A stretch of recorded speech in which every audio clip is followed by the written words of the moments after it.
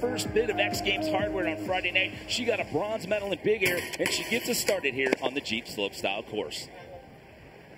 Eileen, tell us a little bit about what this course is like, how it compares to previous X Games courses in the past. Absolutely. I think what really makes this course stand out so much are these shark fins. You'll see Kirsty going into them right now, hitting the first one, switch. Very technical. You really have to learn your lines going into them, and judges will be scoring on amplitude, execution, of course, but on these shark fins especially, making sure you go big and making it look good. So you see Kirsty doing that here with the right cork 7, and coming into her last jump. A left up 12, very exciting. Good run from Kirsty, very exciting to see her do that double on her first run out here. She also looked really clean through the rail section up top. And here's that bottom second to last jump, opening up a bit early, not getting the grab, and really just making sure she can land and set up for this last trick with the double cork 12. Going to need to clean things up, but getting a first run down in your first X Games. Yeah, these women are definitely holding their breath down at the bottom. Their podium positions not secure just yet. Here's Mathilde coming in, definitely is a threat to the podium if she's able to put down a run. Looking so clean through the first 2 rails. I really love her first rail with 2 swaps in there, so unique.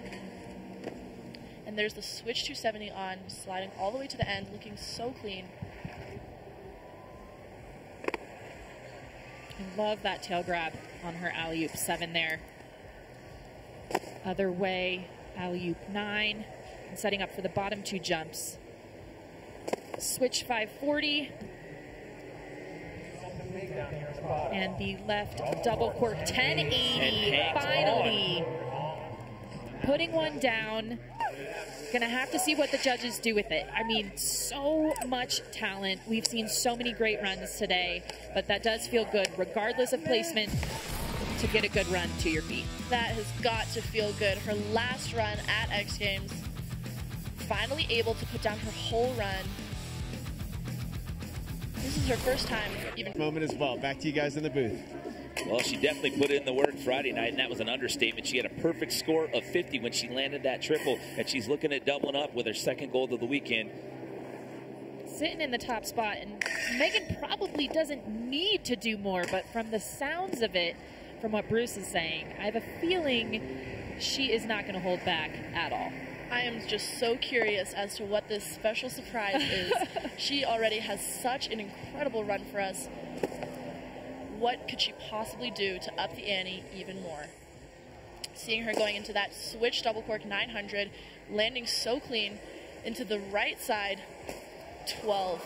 Oh my goodness, just so clean, so good. And the fact that she landed that run 3 times is just absolutely mind-blowing. Just the consistency on that. And you can see a lot of the girls in the field today were struggling with conditions, the course itself, and just being able to be that consistent with a run of this technicality is incredibly impressive. Props to you, Megan.